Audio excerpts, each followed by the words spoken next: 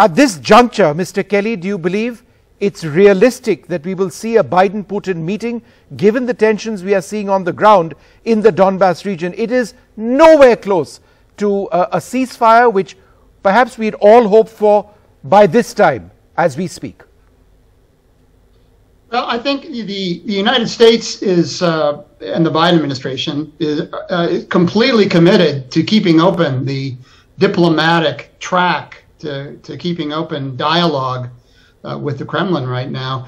The problem is that while we talk about diplomacy, and the Ukrainian government wants to open up a line of dialogue with Moscow, the Russian Federation is massing an invasion force and is ratcheting up the tension.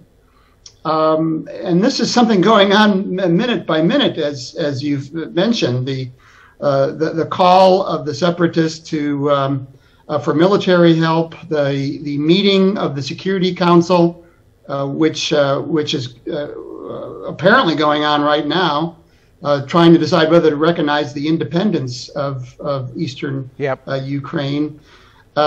It's difficult to have a diplomatic dialogue and a reasonable discussion towards a solution when you have a gun to your head.